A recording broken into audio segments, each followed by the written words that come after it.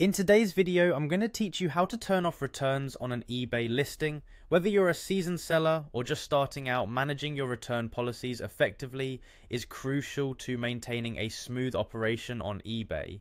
Let's walk through the steps together so you can ensure your settings are exactly how you want them.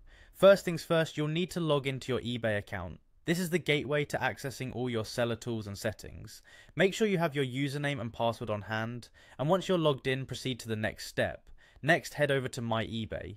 This section is where you'll manage all your selling activities. You're going to click on Selling, which will direct you to the hub of your seller account. Here you'll find all the details about your current sales and listings. Now you want to navigate to your listings. Under the Selling menu, click on Listings and then select Active. This action will show you all the items you currently have listed on eBay. From your list of active items, find the specific item for which you want to turn off returns.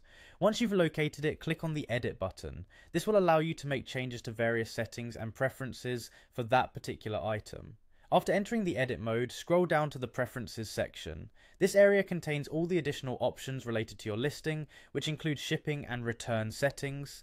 In the Preferences section, look for the pencil icon next to your settings. Clicking this icon will enable you to modify the settings available in this section, allowing for more precise control over your listing. Now, focusing on returns, locate the drop-down menu labeled Return Policy. Next to this drop-down, you'll see three dots. Click on them and select Edit Return Policy.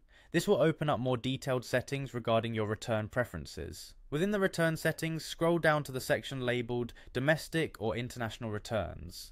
Here you'll find a toggle switch for Accept Returns. If it's currently turned on, simply toggle it to the off position. This change indicates that returns will no longer be accepted for this listing, aligning with your desired policy. Finally, don't forget to click Save at the bottom of the page before exiting. This step is crucial because it ensures that all the changes you made take effect and are updated in your listing. And there you have it, a straightforward way to turn off returns on your eBay listing. By managing your return preferences, you're taking important steps to control your selling environment and minimize potential challenges. Happy selling!